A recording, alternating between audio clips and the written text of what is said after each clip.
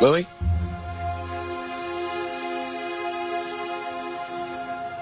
Charles.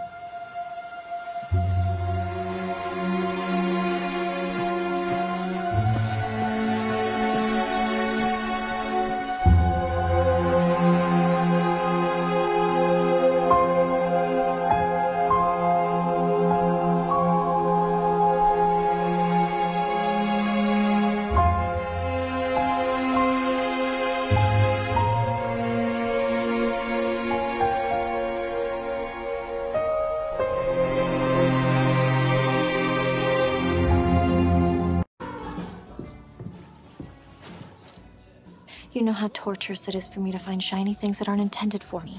It's just a worthless trinket some woman left by my father's grave. And you aren't even the least bit curious about someone who wears your father around her neck? One of his concubines had his name tattooed on her ass. I have more important things to do than search for another member of the female Bart Bass fan club.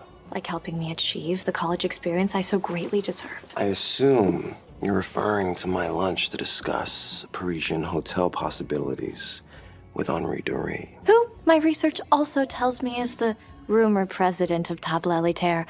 Just imagining my life as a member of the most exclusive secret society makes me tingle. Well, while I find that incredibly arousing, you know I can't promise anything but an introduction.